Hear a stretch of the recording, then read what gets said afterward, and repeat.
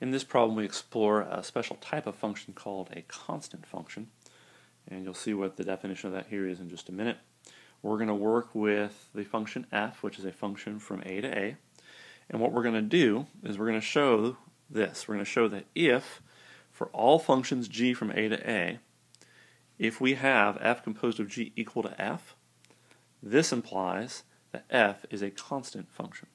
So this is what we're going to show. We're going to assume that we have a function f from a to a, and if for all g from a to a, f composed of g is equal to f, this implies that f is a constant function. So one of the things we first need to know is what is a constant function. So let's look at the definition of a constant function.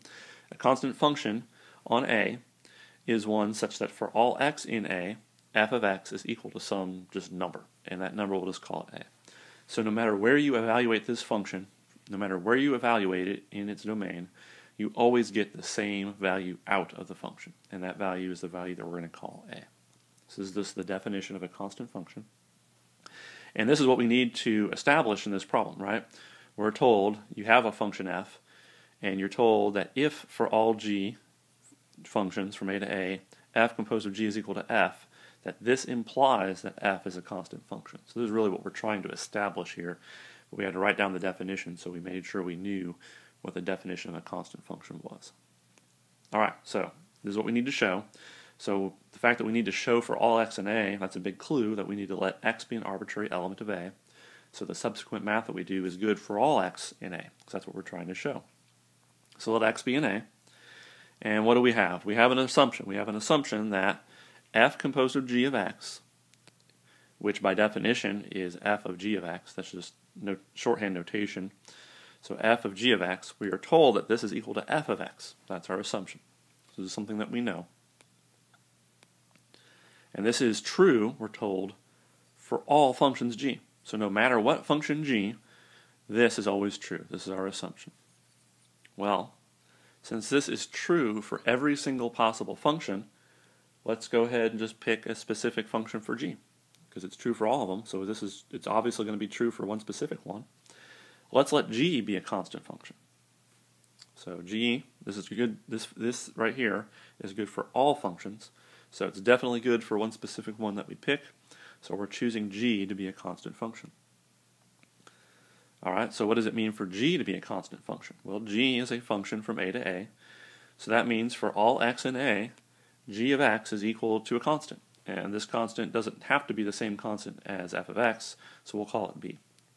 So no matter where I evaluate the function g in a, I always get the same number out, and that number is what we're calling b. All right, so let's return to our computation. We have f of g of x is equal to f of b, because we just chose g of x to be a constant function. What is f of b?